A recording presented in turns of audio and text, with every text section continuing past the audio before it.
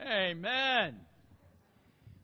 Well, for those that are visiting, we've been studying 2 Samuel for the past few weeks. And yet I wanted to be able to get kind of a time-appropriate title for our message. So there we're going to be focused in mostly on chapters 13 and 14 of 2 Samuel. We need to start in Luke chapter 2.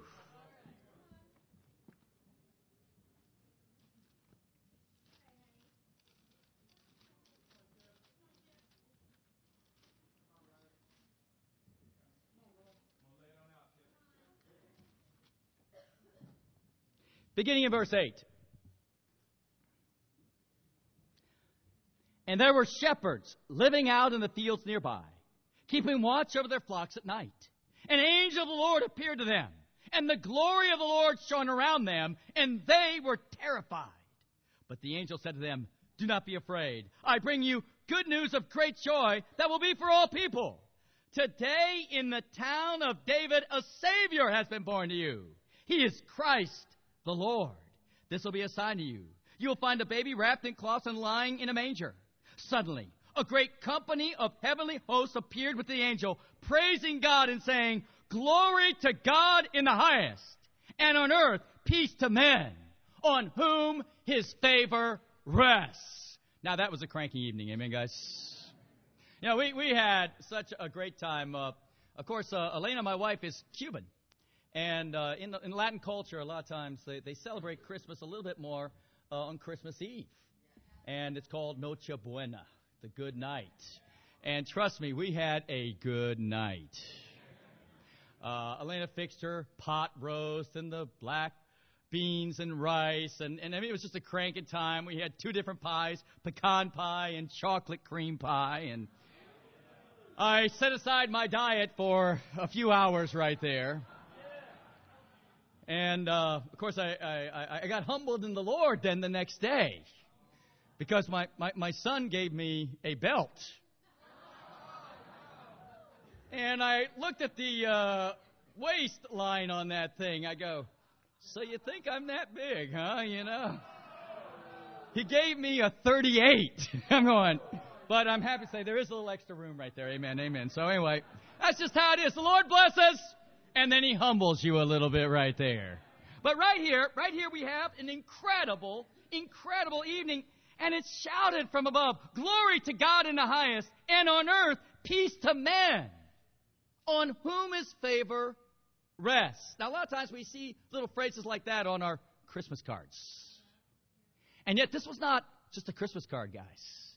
This is the word of God proclaimed from the heavens by the heavenly hosts.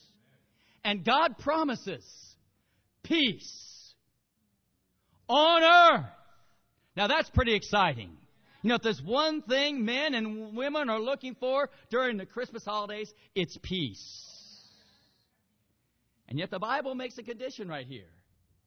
He says, "And on earth peace to men, on whom his favor rests." The title of the lesson today, "Peace, on whom his favor rests."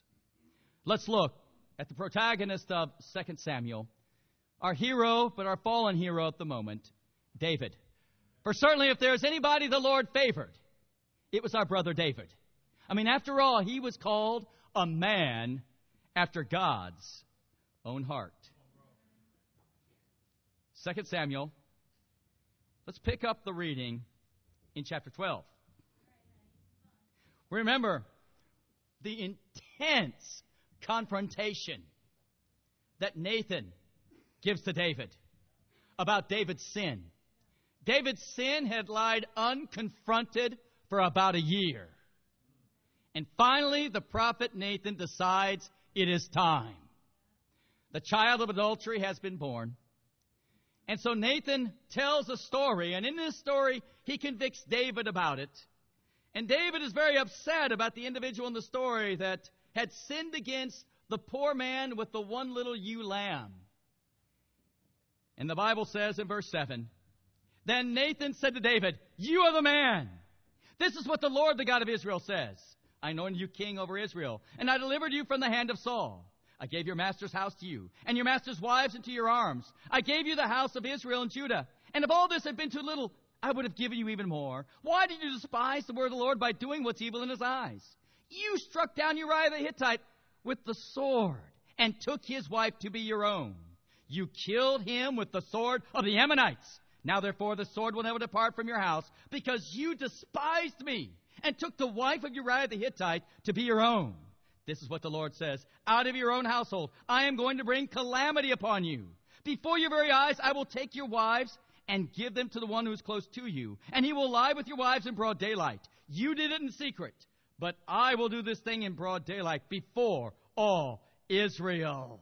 Then David said to Nathan, I have sinned against the Lord.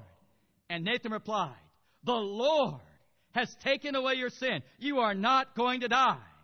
But because by doing this, you have made enemies of the Lord show utter contempt, the son born to you will die. I mean, right here, we find David, a man on whom God's favor rested, totally without peace.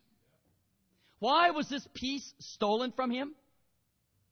Because sin destroys peace. Sin destroys peace. What is the impact? What is the consequence of our sin? Well, number one, there's separation from God. Isaiah 59, 1 and 2. Number two, it produces guilt before God and guilty feelings. Now, guilt is a factual state. Feelings can be there or not. Sometimes we can be guilty, we can sin, and not have guilty feelings. Or other times, we can not sin and have guilty feelings. We're going to talk a little bit more about that. But the impact of sin is, number one, separation from God. Number two, you are guilty before God and you have guilty feelings. Number three, there is misery and emptiness. Number four, sin is never something that's contained within your own being. There is destruction and disunity in relationships that you're a part of. So what do you mean? Well, I don't know. Did any of you guys see the game yesterday of Miami and the Lakers and everything? I mean, it was a pretty cranking game, I have to admit. I was rooting slightly for Miami because I love Shaq, and Kobe's kind of hurting right now. But, all the way through this, if you don't know the situation with the Lakers, I mean, the last few years, they've been the dominant team in the NBA. I mean, Kobe and Shaq, a great 1-2 punch. And they were cranking, but they just got attitudes and sins towards each other. And it came to a point where the people in the Lakers said, we've got to separate these guys. So they sent Shaq away. And, so the whole television time just kind of milks us the whole time during the whole show. I mean, first of all, they start playing the song, showing the old videos of Shaq and Kobe playing together. Why can't we be friends? They're playing that song. Then they're showing some more great dunks and assists and everything, and they play Memories. And then another advertisement, you're seeing some other, they got the arm around each other, just loving up on each other. The Way We Were starts playing. And we look at it from a sports point of view, and we go, this is so stupid. From one point of view, all sin is stupid. Because all sin destroys relationships. I mean, it hurt to watch how they greeted, or should I say, did not greet each other at midcourt. I mean, here are two guys that had done so much, and yet sin separated them. Separation from God, guilt and guilty feelings before God, misery and emptiness, destruction and disunity in relationship. Number 5, the lowering of moral standards. I mean, you don't have a conviction. You start to get complacent. You start to get sentimental, and you lower your standards. Number 6, you start to compromise doctrine, the Word of God. I've seen Christians, when they get into sin, stop believing in hell. They stop believing you got to be a disciple to be saved. They stop believing you got to be baptized to be saved. Because they want to find some justification for where they stand with God. Number 7, there's a loss of moral authority. And people stop respecting you because of your life. And number 8, there is spiritual death. You are condemned to hell for eternity. That's the impact for David of one night of stupid, thoughtless sin. It destroyed his peace.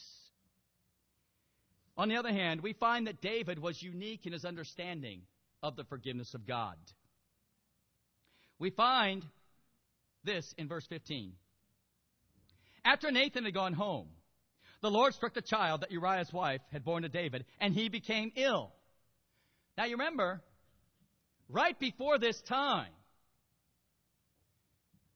David gets humble before God. He says, I have sinned against God. And then Nathan says, you are forgiven. And so we just got to believe at that point, God forgave him. And when God forgives you, you feel awesome, do you not? I mean, there's an incredible peace inside of you. And yet, sometimes as disciples, we don't understand that even after we've been forgiven of our sins, there's still consequences to our sins. And it confuses us about God. And it confuses us about the way of God. Remember, it was said to David, the sword will never leave your house. And so the baby is born. The baby gets ill, and we read in verse 16. David pleaded with God for the child. He fasted and went into his house and spent the nights lying on the ground. The elders of his household stood beside him to get him up from the ground, but he refused and he would not eat any food with them. On the 7th day, the child died. David's servants were afraid to tell him that the child was dead, for they thought, while the child was still living, we spoke to David, but he would not listen to us. How can we tell him the child is dead? He may do something desperate. David noticed that his servants were whispering amongst themselves, and he realized the child was dead. Is the child dead, he asked. Yes, they replied, he is dead. Then David got up from the ground. After he'd washed, he put on lotions and changed his clothes and went into the house of the Lord and worshipped. Then he went to his own house, and at his request they served him food, and he ate. His servants asked him, why are you acting this way? While the child was alive, you fasted and wept, but now that the child is dead, you get up and eat. He answered, while the child was still alive, I fasted and wept. I thought, who knows? The Lord may be gracious to me and let the child live. But now that he is dead, why should I fast? Can I bring him back again? I will go to him, but he will not return to me. Right here, David's actions totally perplexed all the people at the palace. I mean, yes, he was distraught while the kid was ill. He was pleading to God. He was fasting. I mean, he was literally lying on the ground. He was so distraught that even when the elders tried to pick him up, he wouldn't leave from praying. He wouldn't eat anything. He wouldn't do anything. He just prayed to God, and then he kind of felt the vibration. You know, you can always feel the vibration of bad news, can't you? Because we're spiritual beings. And we live in a spiritual world. And we have an understanding, whether we fully understand it or not, when something isn't right, we feel it. And David sensed it. And he says, is the child dead? Everybody was like going, uh-oh, he's going to totally freak out. If he's done this while the child is ill, what will he do when he finds out that it's dead? And someone said, yes, the child is dead. David took a deep breath, removed himself, showered, put on lotions, and went to worship God. Philippians 4 comes ringing out to us. David had a peace that passed understanding. That's our first point. A peace that passes understanding. See, David fully understood the forgiveness of God. And he could separate out the forgiveness of sins from the consequence of sin. He understood the grace of God. And the moment the kid was dead, he knew there was no longer any reason to plead to God for his life because it was done. God had spoken. God is sovereign. And David totally accepted it. And he got up and he went on his way. And it blew everybody away. You see, David had a peace that passed understanding. He understood the heart of God. And therefore, he had favor in the eyes of God. Because he understood that his sin was forgiven. You know, I think back just a few short months ago at the beginning of this year. And, you know, it's an awesome time, I think, at the end of December to reflect back on the whole year, don't you think? Just to think about where we were as a church and where we were as a congregation and where we were as individuals. And as a church, the Lord has brought us so far, has He not, church? And we are blessed. And I feel the Lord has brought me and my family so far as well. But I'll never forget my first interactions with a man that it's been publicized publicly, who became our brother. His name is Robert Leonard. And Robert had been a persecutor of the church. I mean, he read all the evil literature. He told his wife, who was a disciple, "You're in a cult. You're messed up.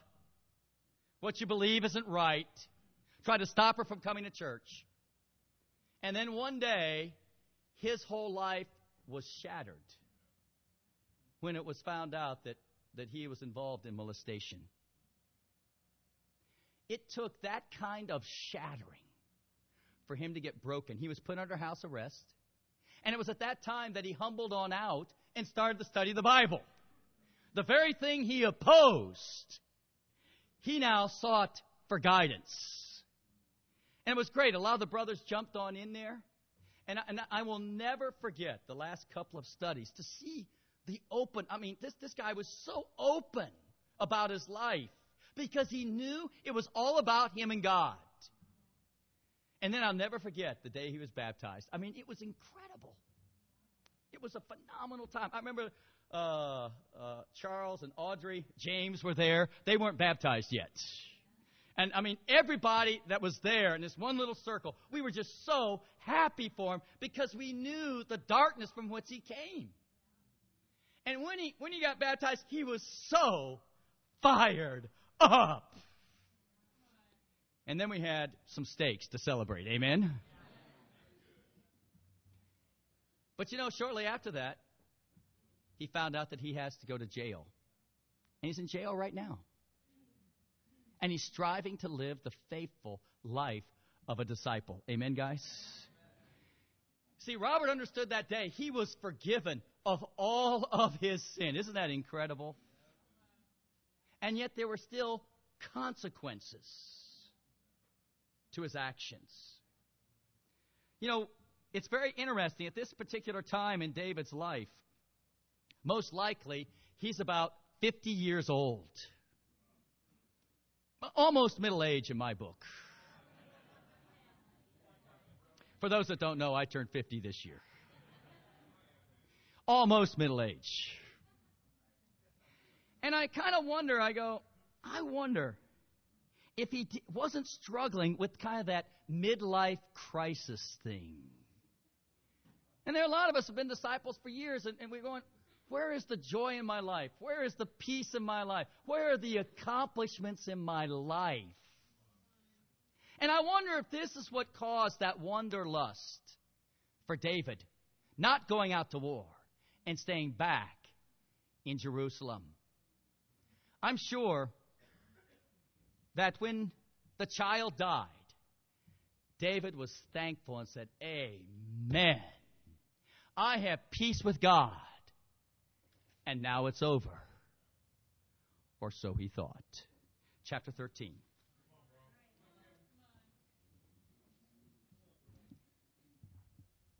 In verse 1.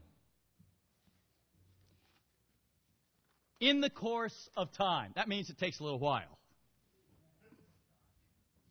In the course of time, Amnon, son of David, fell in love with Tamar, the beautiful sister of Absalom, son of David. Now, we remember right here that Amnon is the oldest son of David. He was born in Hebron. And so he would be the next king, would he not? And yet, he falls prey to an illicit, in his mind, love. But we're going to find it's lust. For he, quote, fell for Tamar, his half-sister. The half-sister of Absalom. And evidently, this whole side of the family was awesome looking. You know, there are those awesome looking families. You know what I'm talking about? We'll talk about Absalom a little bit later right here. But Tamar was evidently beautiful. Amnon's probably about 19, 20 years old. And Tamar is probably about 15, 16. And he is just consumed with lust for this woman. Verse 2. Amnon became frustrated to the point of illness on account of his sister, Tamar, for she was a virgin, and it seemed impossible for him to do anything to her. Now Amnon had a friend named Jonadab, son of Shimeah, David's brother. Jonadab was a very shrewd man. He asked Amnon, "Why do you, the king's son, look so haggard, morning after morning? Won't you tell me?" Amnon said to him, "I'm in love with Tamar, my brother Absalom's sister." "Go to bed and pretend to be ill," Jonadab said.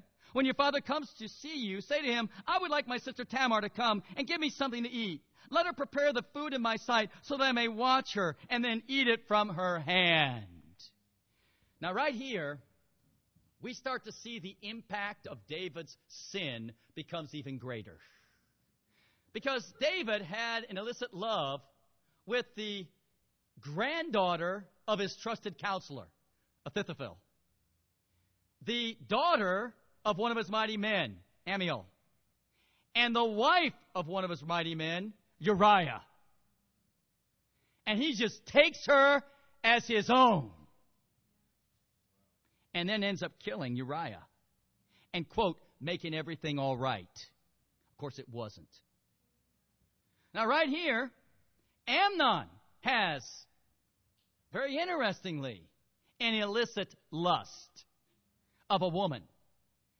And I think Jonadab's advice and Amnon's lust is perpetuated by the fact that David had sinned with Bathsheba. They saw an example there. They said, well, if David did it, I can do it. And so Jonadab right here, who is his first cousin, Amnon's first cousin, he says, listen, all you got to do is just talk to your dad. See, I think we sense right here a lack of moral authority. There's a disrespect. They're going to use David's sentimentality right here. And he says, listen, you can just work on your dad.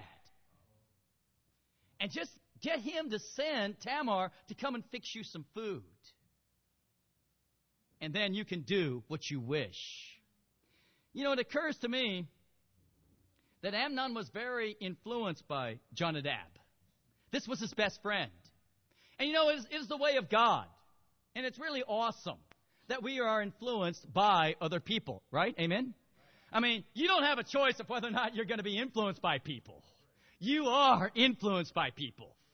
But you do have a choice of who you're going to be influenced by. Are you with me right here? I mean, for the Bible says in 1 Corinthians 15, do not be misled. Bad company corrupts good character. Come back to your senses as you ought and stop sinning. For there are some who are ignorant of God. And I say this to your shame. You know, you've got to ask yourself, who are my best friends? Are these people lovers of God? Are these people disciples? Are these the people you go to for help and insight? That's a choice that we all have to make. And right here, Amnon chooses Jonadab, a shrewd but very unspiritual young man. Are you with me right here? Let's read on. Verse 6. So Amnon lay down and pretended to be ill. When the king came to see him, Amnon said to him, I would like my sister Tamar to come and make some special bread in my sight, so I may eat from her hand. David sent word to Tamar at the palace, "Go to the house of your brother Amnon, prepare some food for him." So Tamar went to the house of her brother Amnon, who was lying down. She took some dough, kneaded it, made the bread in the sight, and baked it. Then she took the pan and served him in the bread, but he refused to eat. "Send everyone out of here," Amnon said. So everyone left him. Then Amnon said to Tamar, "Bring the food here into my bedroom, so I might eat from your hand." And Tamar took the bread she had prepared and brought it to her brother Amnon in his bedroom. But when she took it to him to eat, he grabbed her and said, "Come to bed with me, my sister." "Don't, my brother," she said. "Don't force me. Such a thing should not be done in Israel. Don't do this wicked thing. What about me? Where could I get rid of my disgrace? And what about you? You would be like one of the wicked fools in Israel. Please speak to the king. He will not keep me from being married to you." But he refused to listen to her. And since he was stronger than she, he raped her. Then Amnon hated her with intense hatred. In fact, he hated her more than he had loved her. Amnon said to her, "Get up and get out." "No," she said to him, "sending me away would be a greater wrong than what you've already done to me." Is that intense? Right here, the plan worked to perfection. Tamar brought the food into the bedroom, and then he grabbed her. And he says, "Come to bed with me." And she says, "No, don't do this. It's wrong. It's not right. What about me? What about you? The impact on your life? Don't do it." And he does it. And so often, as with the things that we seemingly want, we begin to loathe and hate and despise. That's what the Bible says. What was the impact? Verse 20. Her brother Absalom said to her, "Has Amnon your brother been with you?" "Be quiet now, my sister. He is your brother. Don't take this thing to heart." And Tamar lived with her brother Absalom's house, a desolate woman. When King David heard all of this, he was furious. Absalom never said a word to Amnon, either good or bad. He hated Amnon because he had disgraced his sister Tamar. Now, right here, we see something pretty incredible, guys. David is furious. He's upset that such a thing could be done in Israel, let alone in his own house. And yet, he never says a word to Amnon. He never interacts with Amnon. There's no discipline of Amnon.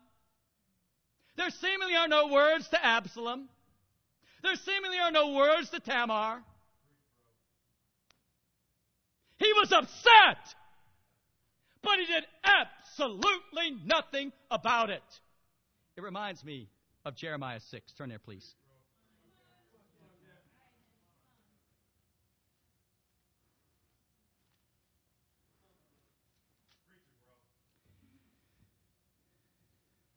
Jeremiah 6, verse 10. This is the prophet Jeremiah speaking to all Israel. "To whom can I speak and give warning? Who will listen to me? Their ears are closed, so they cannot hear. The word of the Lord is offensive to them. They find no pleasure in it." Wow. That's where the heart of Israel got to. They didn't want to hear. They even found the word of God offensive. Drop down to verse 13. "From the least to the greatest, all are greedy for gain. Prophet and priest alike, all practice deceit." That's where religion had gotten to in that day. Not too far from our day, I would say. Verse 14. "They dress the wound of my people as though it were not serious. Peace, peace, they say, when there is no peace. Are they ashamed of the loathsome conduct? No, they have no shame at all. They do not even know how to blush. So they will fall among the fallen. They will be brought down when I punish them, says the Lord." You know, right here, in verse 14, it says, "They dress the wound of my people," talking about the sin, as though we're not serious, saying, "Peace, peace, where there is no peace." It's just, are they ashamed of their conduct? No. They're not even ashamed. They don't even blush about what they've done. You know, I remember, I was thinking about this and preparing my lesson. I remember many, many, many years ago, Well, it wasn't that long ago. It was when I was 7 years old. I mean, it's just last century. Come on, guys. And I'd gone over, my family had been invited on over to my dad's boss. And he had a son that was exactly my age. And, we were just messing around, just playing tag, just running wild. We've been told not to run in the house, but you know how that is. So what are we doing? Running in the house. You know what I'm talking about? All of a sudden, and I remember it just like it was a videotape. I slipped on the rug. And then from there, have you ever seen the movies where everything goes slow motion? In slow motion, I see my head moving towards this piece of furniture. Right the corner, a sharp corner. It's going like this, in, and go, whoa! Back, And, if you've ever even nicked yourself shaving, some of you young guys haven't done that yet. But anyway, you know how profusely your face bleeds. Well, I cut a cut right above my eyebrow. And I looked down. It's all down here. We're in their dining room, their good rug. It's got blood all over it. And I'm telling my friend, I said, listen, I tell you what, let's just get a Band-Aid and we just put it right here and we won't say anything. Well, I guess I freaked him out because we just went out there screaming. I guess blood was all over my face, Well, they took me to a doctor. I had just 7 stitches. And I think about that. Sometimes that's how we treat our sin. Oh, let's just put a little Band-Aid on it, and we're just dripping with blood all over it. We're all messed up. We're messing up our home. We're messing up the rug. Or maybe we just felt we were in trouble. Say, okay, let me just get a Band-Aid right there for your head. And, of course, the analogy is clear right here. Is that, and our second point is, peace, peace, where there is no peace. We cannot deal with our own sin lightly. We have to be open. We have to be humble. Now get this. A lot of times we get into the trap of David.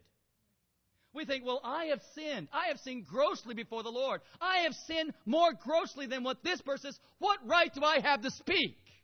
But see, that's not an understanding of the grace of God. Once you've been forgiven of God, here's the promise. God not only forgives, He forgets. Is that awesome? I mean, can you imagine? I mean, it's going to be, I don't know about you. I'm looking forward to heaven. How about you guys? Amen? And, when you get on up there and you go, Peter's at the gate there, and you go, hey, do you see the name Kip McKean in there? In the book of life? Let me see. There it is. Oh, awesome. And, I don't know. I don't care how good of a Christian you've been or how bad one. I could see, at least I could picture me going up to the Lord and just meeting Him for the first time up there in heaven and just being really humbled out by His awesome perfection and sinlessness and glory. And I fall and say, Lord, I am just so sorry for all of my lust and my anger and my immorality and all my... He says, what are you talking about?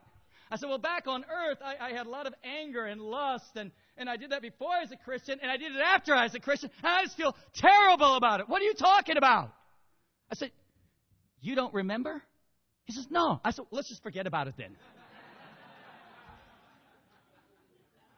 That's how it's going to be up in heaven. Does that fire you up to be in heaven with God? That's going to forget all of your sins? But you see, once we have that forgiveness of God, it's not that we're so morally righteous that now we can confront our brother for their sin. No. It's because we love God and because we love them that we're going to say, bro, you sinned here. Or, bro, I sinned there in the past. Amen. It was wicked. But, my brother, you can't go there. It'll take you away from God. See, that's what it means to love God. To love God is to talk to our brothers and sisters about what's not right. Now, guys, I just got to ask some tough questions. When you get the Christmas break, I mean, everybody's been looking forward to a little rest, but sometimes we take a little Christmas break from the Lord, right? You know, I hope during the fellowship day we talk about our quiet times. Bro, how's your quiet times been? Oh, you haven't been having them every day. How's been you reaching out? Maybe it's to your family or maybe to your friends. How's the evangelism? Well, I haven't been doing that. And you can go, well, amen. Or you can go, bro, that's just not good. That's not good. That's not right. Now, I did that last Christmas break, and it led me into a bunch of sin. What am I saying? But we have got to be a people that love God enough and understand God like David. David understood once he was forgiven, he was at peace with God. There were still consequences to his sin. Now, right here, though, we find that David never says a word. He was furious about the sin, but he doesn't take action. And it has huge ramifications. Let's get back to 2 Samuel.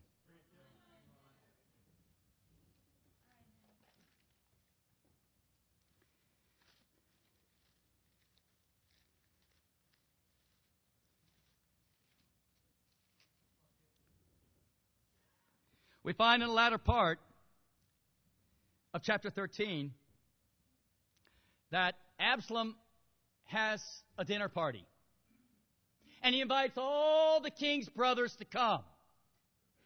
But he sets a trap for Amnon. Now, we must remember this. I believe that Absalom was totally consumed with retribution and vengeance upon Amnon. And so to speak, his act deserved death. But I think there was more to it. You see, Amnon was the first child of David. Absalom was the third child. But all the commentators say the second child must have died young because he's never mentioned except at birth. And so in some ways of speaking, Absalom now moves into the second position to succeed David. And so, yes, he's upset at Amnon. Yes, Amnon deserved death. Yes, Amnon raped his sister. But we must remember that only Amnon stood between him and the crown of Israel. And so right here we find that Amnon is slayed at that dinner party. Now what happens is, rumors get out that all of David's sons are killed. Well, we find right here, we re-meet up with Jehonadab, and we read this in verse 35. Jehonadab said to the king, "See, the king's sons are here. It's happened just as your servant said." As he finished speaking, the king's son came in, wailing loudly. The king, too, and all of his servants wept very bitterly. Absalom fled and went to Tamar, son of Amminadab, the king of Geshur. But King David mourned for his son every day. After Absalom fled and went to Geshur, he stayed there 3 years. And the spirit of the king longed to go to Absalom, for he was consoled concerning Amnon's death. Right here, we find that because David sinned with Bathsheba, it gave, in the mind of Amnon, moral license to sin with Tamar. And then it stopped David in his own mind from confronting Amnon with, after all, he was the next king, with confronting the sin. And now the impact of it, his sin just continues to spread, and the prophecies become even more true. The sword will never leave the house of David. Amen? 2 Samuel chapter 14. We find right here, and our third point is an uneasy peace. You know, so often we just hope that everything's going to be all right. But we just have this uneasy feeling inside. The reason for that is sin has not been totally dealt with. Sin has not been totally dealt with. We find in the first part of chapter 14 that Joab has a heart for Absalom. And he actually has a bit of a heart for David because he sees that David is just longing to be with Absalom. And probably in the mind of David, he goes, well, Amnon deserved to die.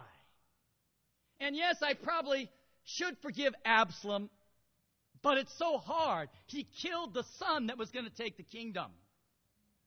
But on the other hand, he was right to do it. And so, Believe it or not, Joab gets this wise woman from his hometown of Tekoa to tell David another story. David was always a sucker for stories right there. And you can go back and read it. It's pretty powerful.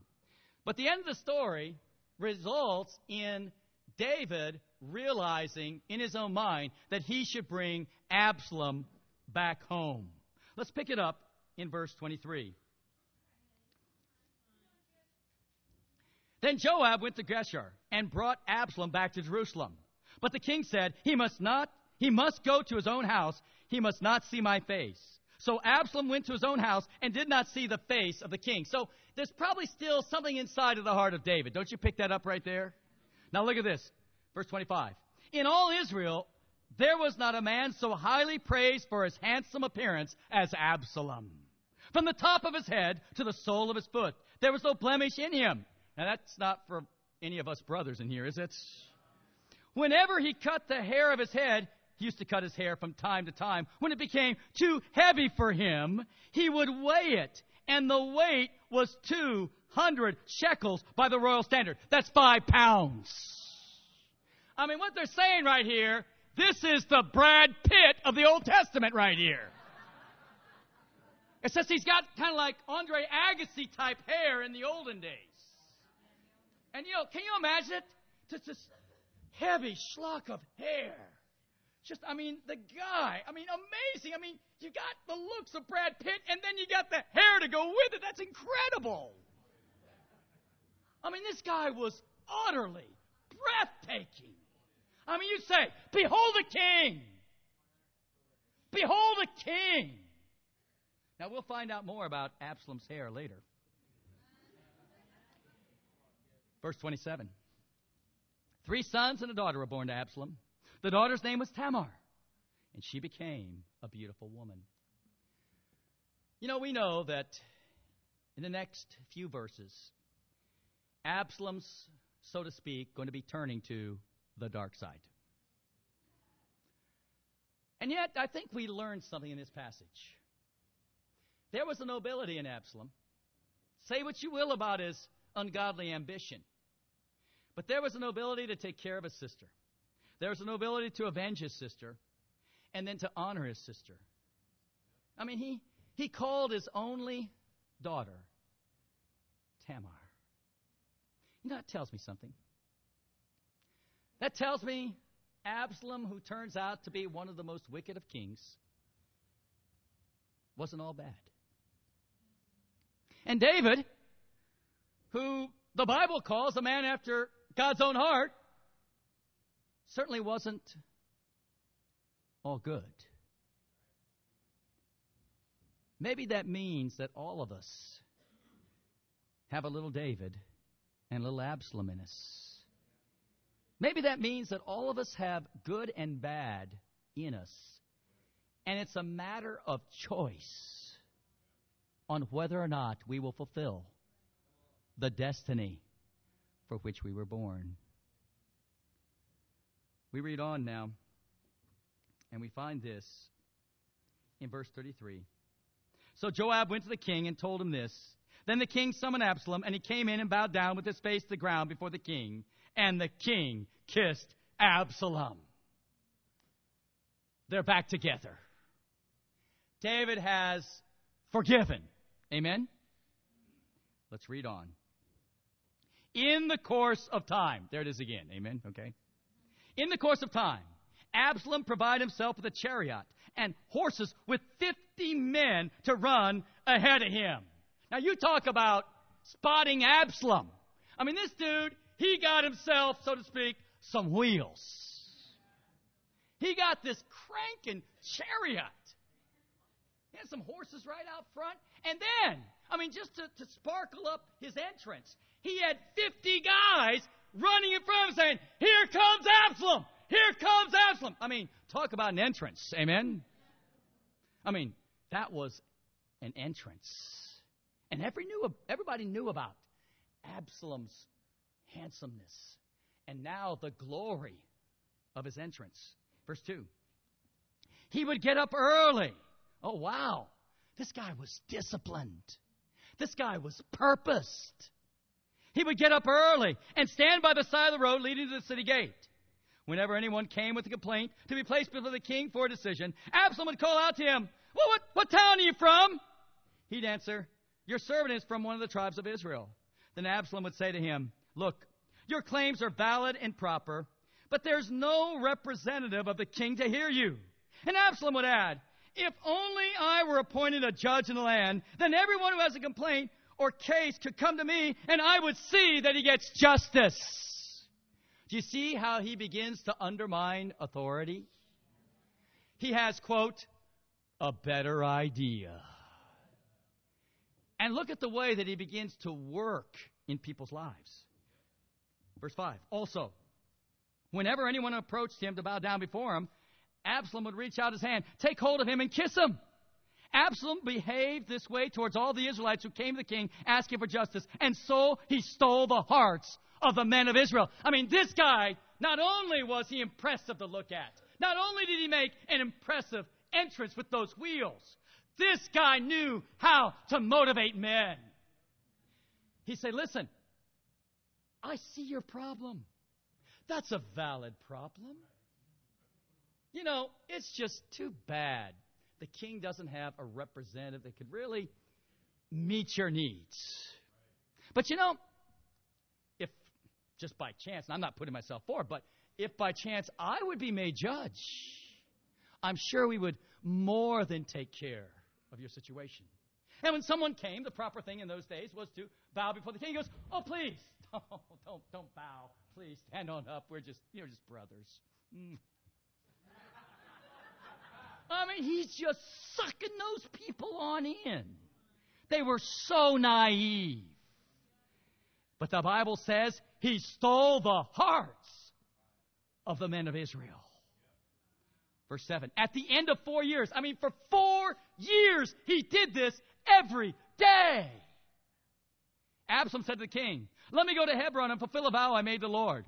While your servant was living in Geshur and Amram, I made this vow. If the Lord takes me back to Jerusalem, I will worship the Lord in Hebron." Now, I think that's actually what Absalom said to God.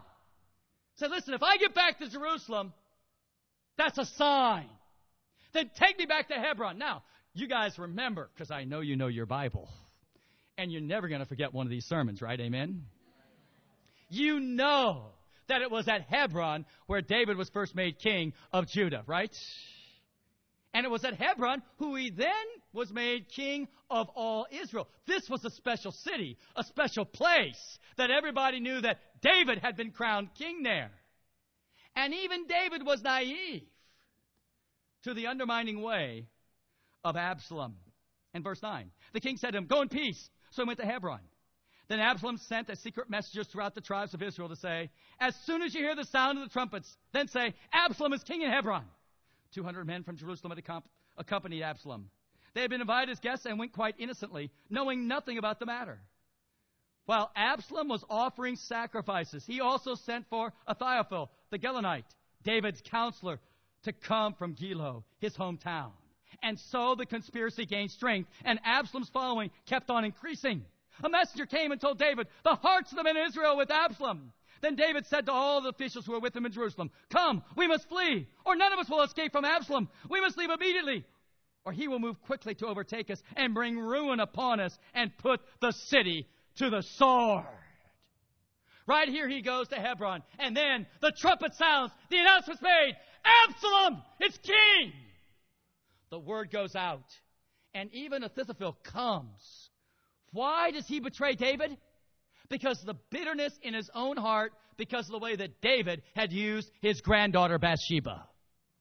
David's sin so permeated and had so many consequences far beyond anything he thought of for one night's worth of stupidity.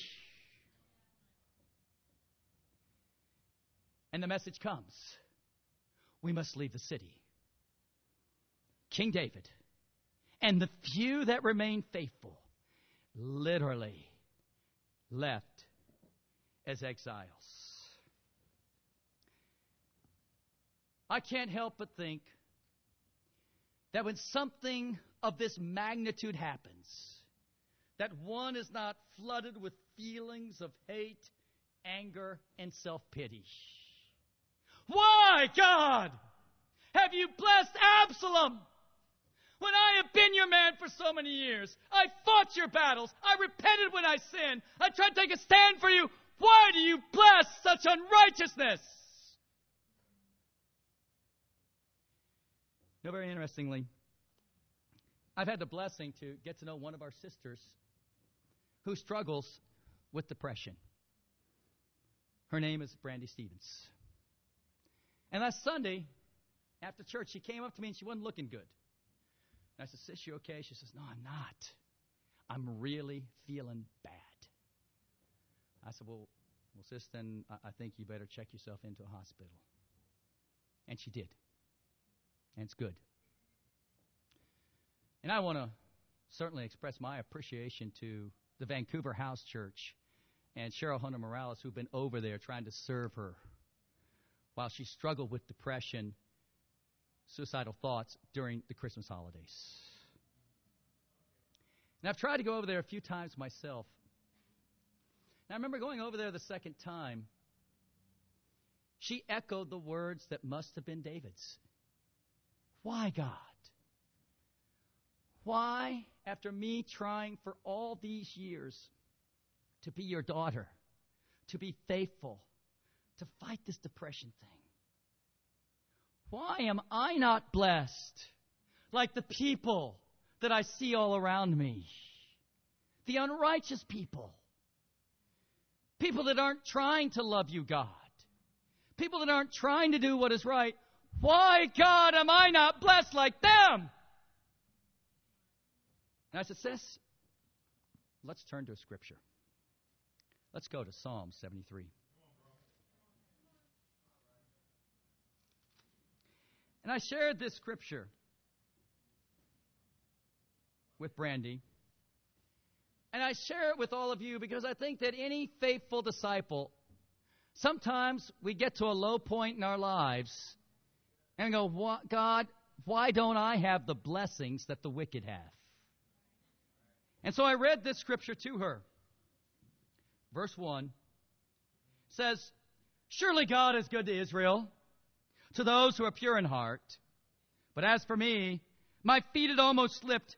I'd nearly lost my foothold, for I envied the arrogant when I saw the prosperity of the wicked. Have you ever been there? You see these arrogant people and their unbelievable prosperity, and here you are just barely clinging on to your faith. They have no struggles. I mean, look at verse 4. I mean, we really get to that point thinking non-Christians have no struggles. They have no struggles. Their bodies are healthy and strong. We envy those people that are awesome athletes. We envy those people that seemingly have no struggles of health, no struggles of weight. They are free from the burdens common to man. They are not plagued with human ills. Therefore pride is their nakedness. They clothe themselves with violence. From their callous hearts come iniquity. The evil conceits of their minds know no limits. They scoff and speak with malice. In their arrogance they threaten oppression. Their mouths lay claim to heaven. I mean, some of these people actually think they're saved. I mean, on top of having everything, they go, I'm all right with God. And their tongues take possession of the earth. Therefore, their people turn to them and drink up waters in abundance. They say, how can God know? Does the Most High have knowledge? I mean, they just go, does God really know what's going on in my life? There are no consequences to my life, to my sin. This is what the wicked are like. Always carefree, they increase in wealth. Who has not thought that? So, man, they don't have to go to all the church services. They don't have the burden of being a disciple. The burden of being pure.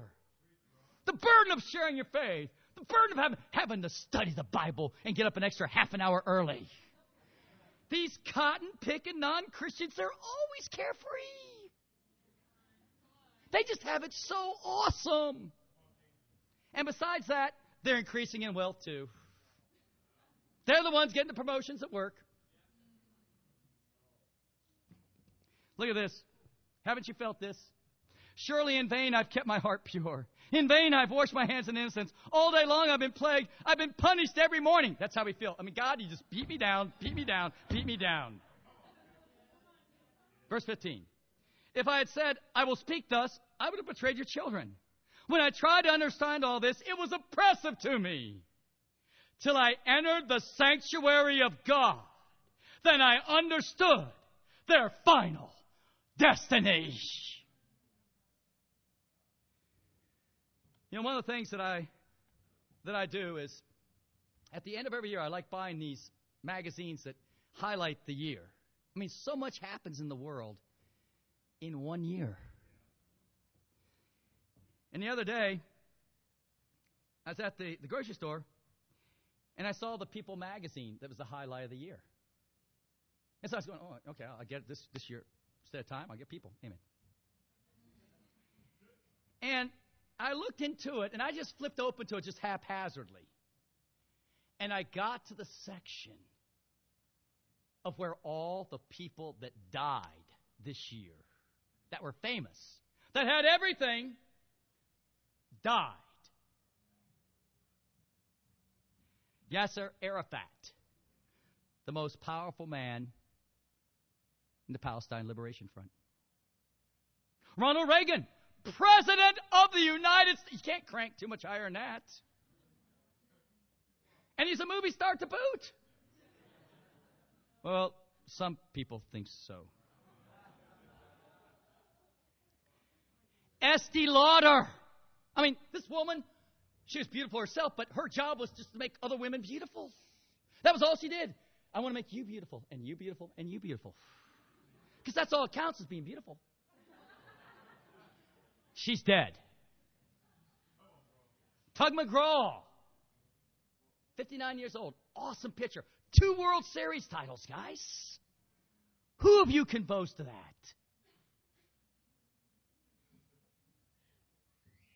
Marlon Brando, some say the most awesome American actor. And Christopher Reeves, what a heartthrob. This is one I know all you guys know. Johnny Ramone, father, punk music.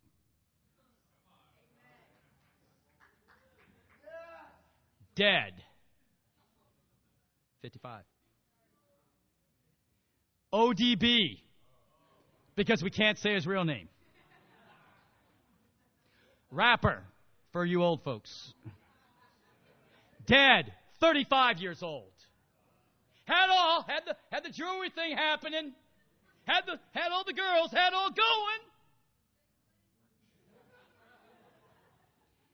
Pat Tillman, star in the NFL, who gave it up to fight in Iraq, killed by friendly fire at 27 years old. People magazine said, as of the middle of December, this year alone, 831 guys and gals have died in Iraq. And they listed everybody's name that had died, all 831, and their ages. And there were so many 18-year-olds, so many 19-year-olds, so many 21 years old. It was shocking. Their life is over. And you know, I think back to the scripture. As disciples, we just feel so sorry for ourselves. And a lot of times, where we're at in life is because of the consequence of our sin. And we get jealous of people in the world. What shook up Asaph, who is the music man for David? What shook him up? It's when he came into the sanctuary of God. In our vernacular, when he got to church. And he got to see how awesome it was to love God, to be numbered among the people of God, to know the joys and the blessings of God. You know, a lot of Christians get sidetracked because they want the blessings of God more than God. And in Genesis 15, God just tells Abraham, I am your very great reward. It's just flat awesome enough that you have me. That you have me. I'm all that you need. In the midst of all that's happening to you, I'm all that you need. Read on in chapter 73 right here. 21. When my heart was grieved and my spirit embittered, I was senseless and ignorant. I was a brute beast before you. Yet I am always with you. You hold me by my right hand. You guide me with your counsel, and afterward you will take me into glory. And whom have I in heaven but you? And earth has nothing I desire besides you. In the midst of all the Christmas glitz, in the midst of all of your window shopping, all that we should desire as disciples is God. Look at the end of it. Verse 27. Those who are far from you will perish. You destroy all who are unfaithful to you. But as for me, it is good to be near God. I have made the sovereign Lord my refuge. I will tell of all your deeds. You know when you get evangelistic? It's when you flat appreciate you got God. That's when you're evangelistic. Not because you have to. Because you just go, I've got everything that counts. Because in the great scheme of things, nothing else does. That's why I love coming to church. I love seeing all you guys. It gets my heart going. It gets it pumped up. I mean, you are my family. You are my reminder that God is my very great reward. Brandy's doing better. Amen. And yet we still need to be praying for her. And perhaps there are others out there that suffer with depression at this time of year. Be open, and we'll help you to the best of our ability. But I'm reminded many years ago of a young man named Garrett Jin who went early on to our church in Tokyo, just after it was planted. And when he went, it caused his mother to persecute the church. I mean, all the stuff you read, like all the bad attitude stuff on the internet, I mean, that's what she was reading. Back in those days, it wasn't by internet. These thick little booklets. Talk about the church was a cult. It was brainwashing. Too narrow of doctrine. You know, all this stuff. And she believed it all. Why? Because it's in print. Well, you know, Garrett was faithful. And he went to Tokyo, got married there. And then after a couple of years, she was stricken with cancer. Suddenly. He came back. I guess he spent, I forget now, a month, 6 weeks with her. And studied with her. And that very thing that she hated, she saw as her hope. And she got baptized. And the Lord allowed Garrett to be there at the very last moments before she passed. And she was just barely coherent. And she was in her hospital bed. And Garrett leaned on down to her. And he said, Mom, heaven is waiting for you. And evidently a big smile came to her face. And she said, I'll be waiting for you. And then Garrett, knowing that he was going to have to do the funeral, he says, Mom, what do you want me to say to everybody that's come? He says, you just tell them I'm a baptized disciple, and that's all that they need to. And she's in heaven now. You know, there's an uneasy peace that all Christians feel. Because in this world, we don't have peace. But don't get sucked into the satanic visions that have been trying to allure you the last several weeks called Christmas. Don't get allured by these perfect-looking people on TV that offer you health and vitality and happiness by drinking or by sex. Don't get sucked in. That's not where happiness is. You see, your life is all about you and God. That's what Brandy understands, and she's getting better. That's what David understood. And that's why he's a man after God's own heart. And so, today, God grants peace on earth to men and women on whom His favor rests. And when you walk out of here today, you could be at peace. You say, but I got this problem, I got that bill, I got this. No. You're not going to have peace in this world. We're talking about peace in your heart with God. Next week, January 2nd, 2005, we'll pick up the action in chapter 15, and we'll have the lesson entitled, The Return of the King. Thanks, and God bless.